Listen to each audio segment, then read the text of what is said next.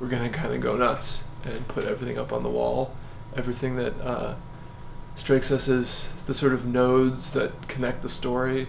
It's super challenging, which is a very good thing because it means it's going to be a really rewarding and better story.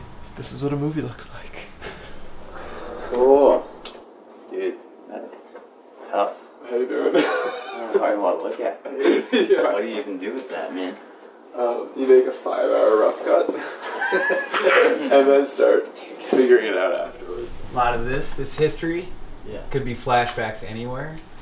So family stuff, school stuff, could be cut into the hospital, could be cut into other areas, or in between these major ones. Yeah. Goodness gracious.